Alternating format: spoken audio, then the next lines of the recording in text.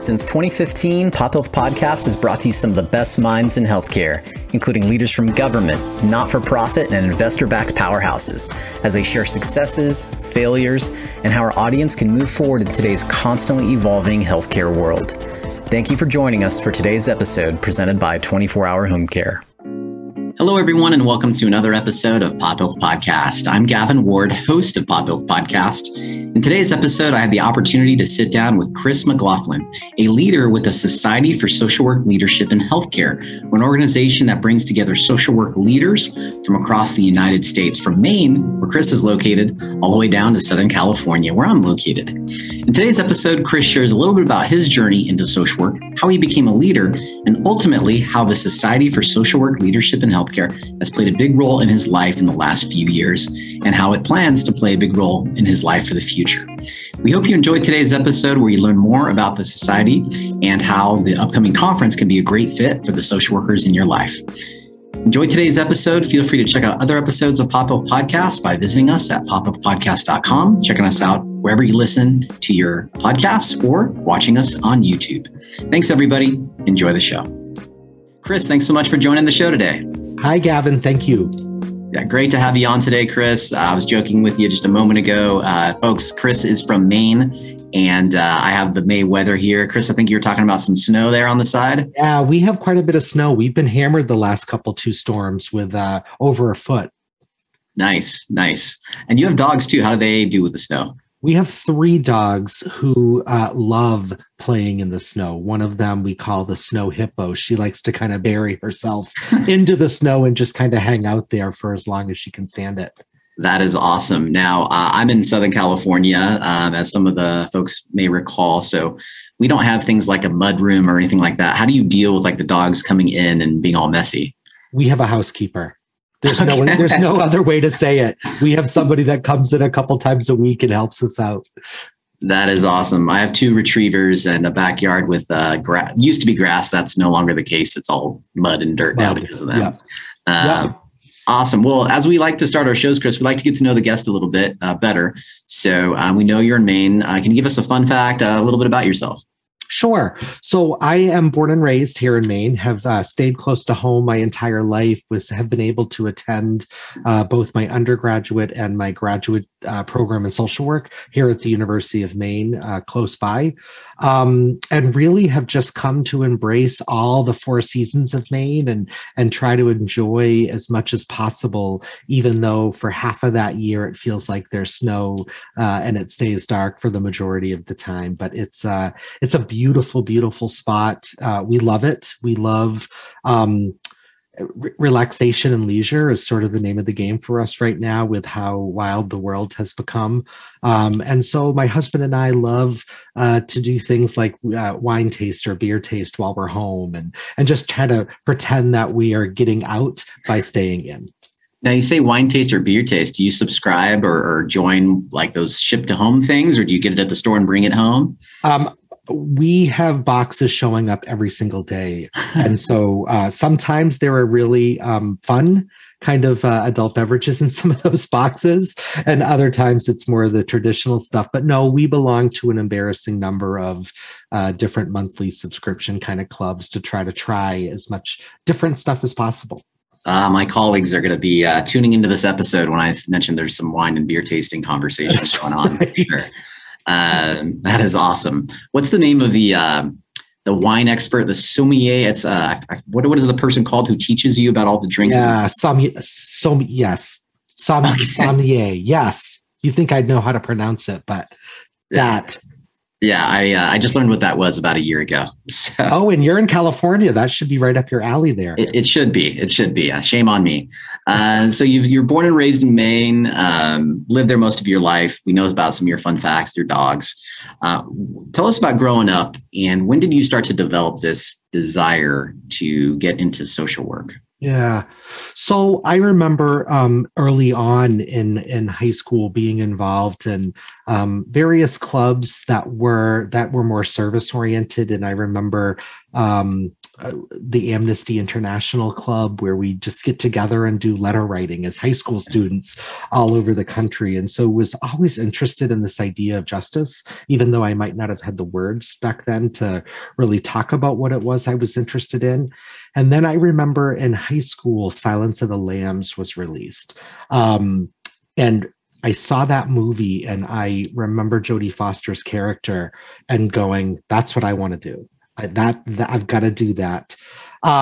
And quickly realized as I started my undergrad in psychology with every intention of going on to criminal psychology, I quickly realized that is not what I wanted to do, and was very fortunate through my undergraduate years to work at a local psychiatric hospital doing direct service on a pediatric inpatient unit. 16-bed unit.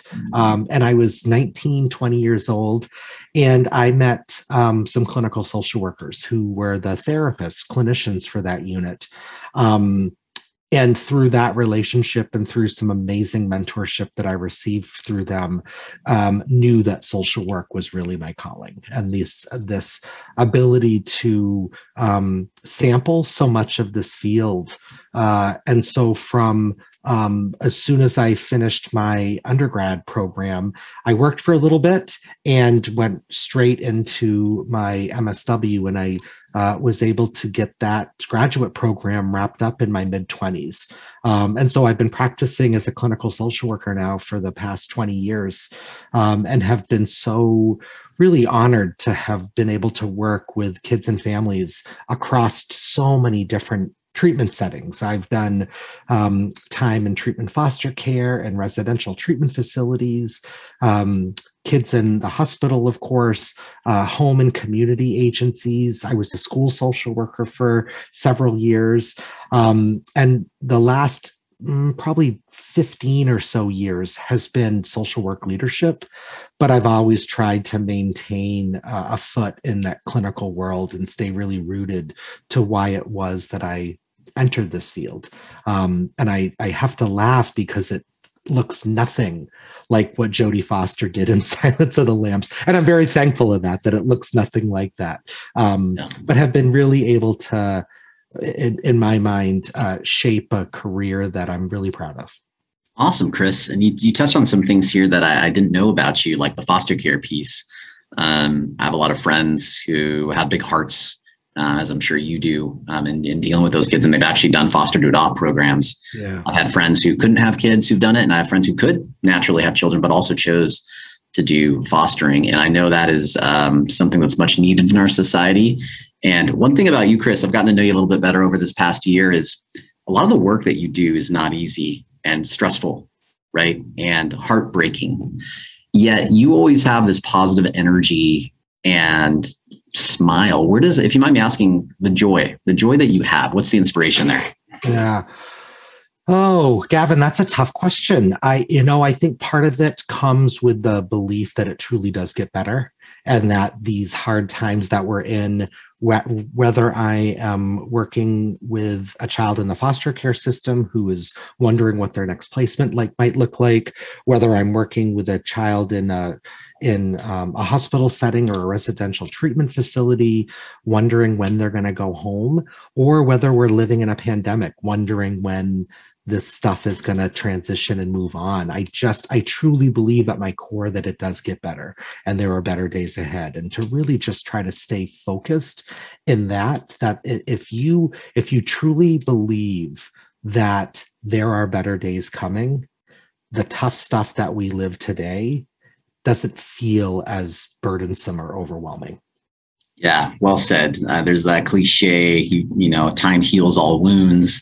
There's lots of cliches, but there's a reason they're out there. Well said. So you talked about 15 years in leadership, and today we're here to talk about the Society for Social Work Leadership in Healthcare. So as you were a young social worker and transitioning from maybe frontline into leadership roles, how did you get plugged into this, what folks call the society? Yeah, I love this group. So I won't tell tales at a school that other people don't already know, because I've shared this with our board. I found the society because they were at the time hosting their conference in Portland, Oregon.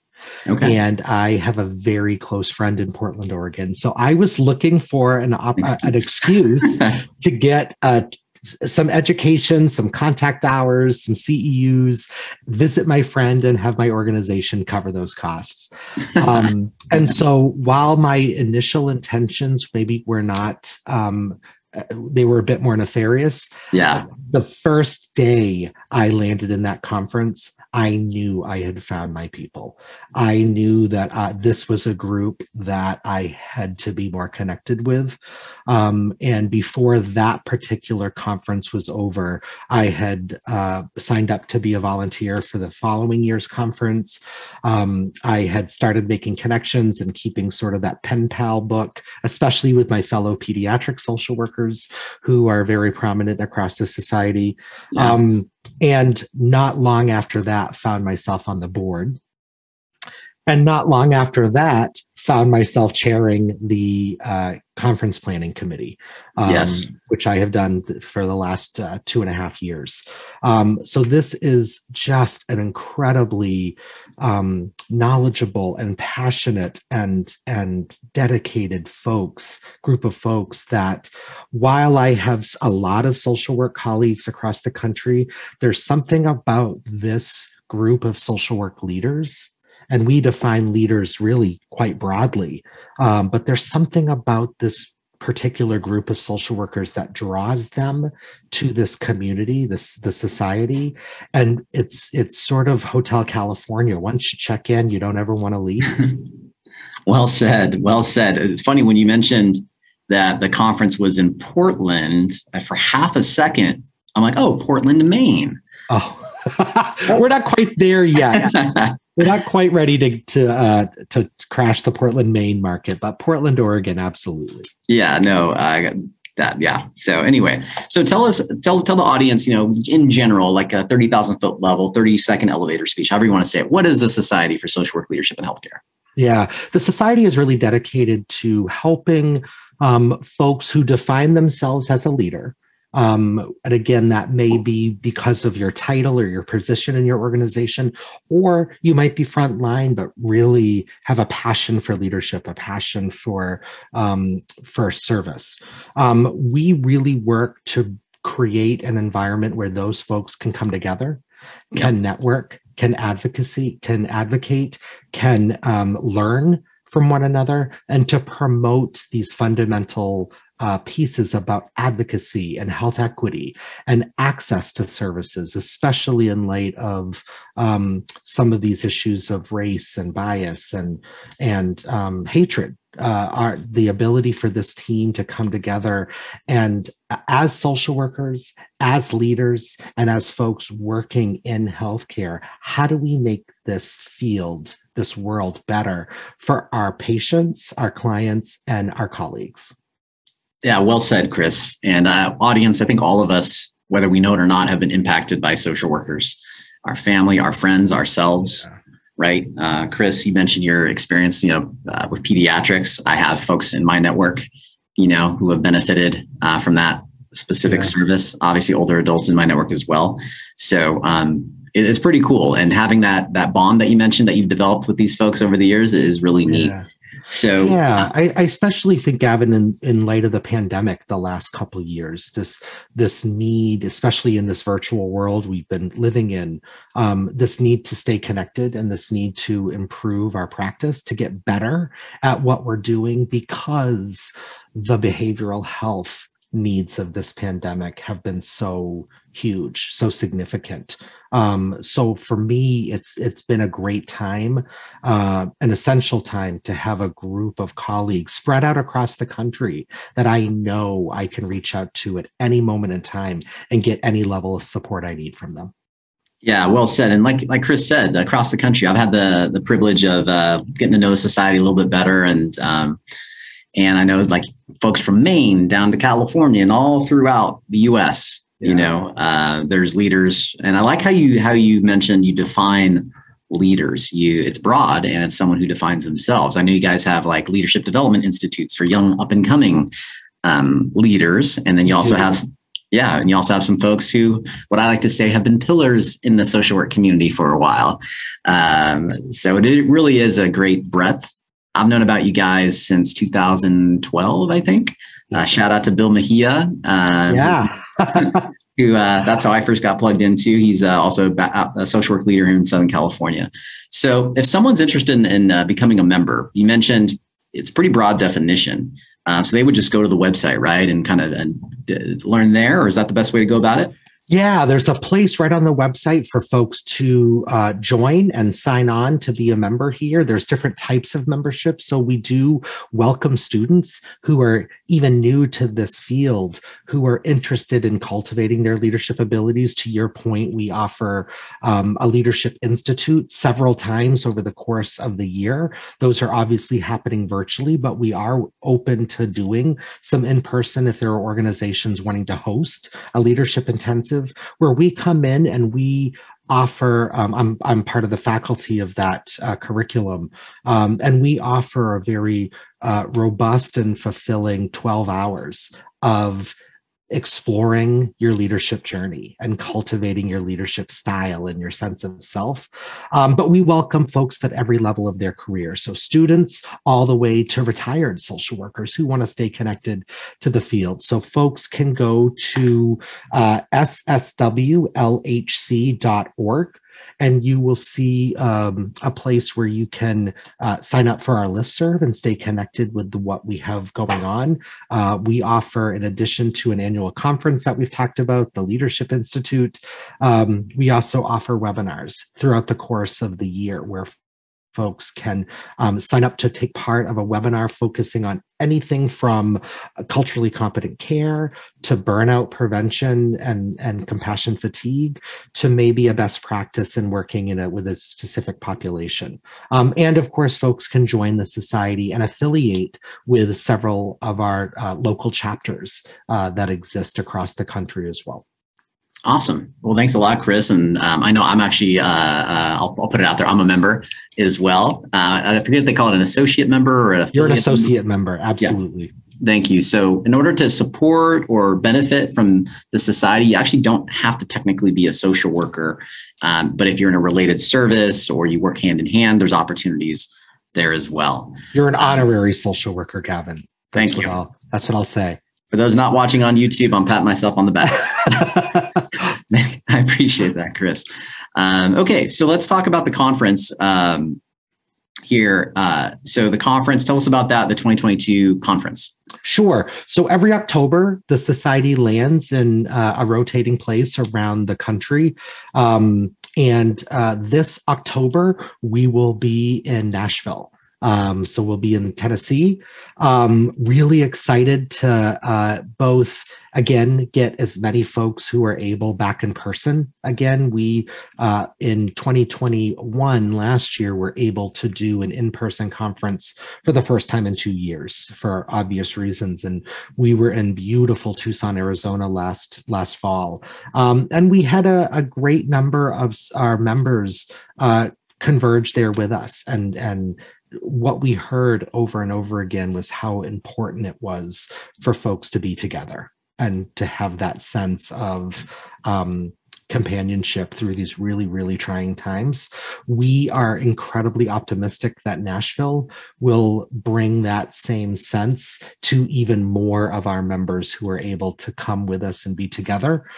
We will spend 4 days together, and there are activities, different kind of intensives. We offer that leadership intensive every October as well. We have a pediatrics intensive that my fellow pediatric social workers come together and spend a day learning and again, talking about these more kid and family related issues. And then we have a really robust calendar of general sessions and breakouts and keynotes from all over the country as well, who are sharing their knowledge and expertise I'm really excited that this year's conference is going to continue some of the themes that we put into place in last year's conference around health equity and access, around the social worker's role in combating racism and being anti-racist in our practices and our approaches, and really this idea of resilience and these opportunities that are ahead for us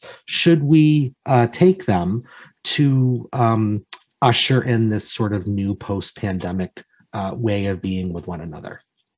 Awesome. So again, that's in October of 2022 in Nashville. And so folks, put that on your calendars. Also, for those, some of you know me and know my day job, and I work with social workers pretty much every day. My organization does. So also there's great sponsorship opportunity for this as well. And feel free to reach out to me. Like I said, on the side, I do support the society. Selfishly, having Chris on because it's a organization that I believe in as well. So folks, whether you're a social worker or not, there's great ways to get involved. And again, feel free to reach out to me if you guys are interested more about that conference. And then Chris, if folks wants to reach out to the society, again, the website, all that contact information is there as well, right? Yeah, absolutely. And folks can network directly with the society. And Gavin, I'm happy to share a contact information with you that you can post with this episode so folks can reach out to me directly if they'd like. I'm happy to hear you talk about that sponsorship opportunity. I have found that this is a great opportunity for folks to get out in front of decision makers and change makers in this field in healthcare, and share what vendors have to offer and what vendors want to share. Yeah. A little quick story. This wasn't planned. I know it probably sounds like it was planned, but since you brought that up, in 2016, I had the opportunity to attend your national conference. It was in the backyard of Southern California, so it was very convenient. And to be upfront, I actually met two folks who we ended up working very closely and contracting together. And so things did happen. And it's been great. And we're still partners today. So like you said, it was a great opportunity to connect with leaders there.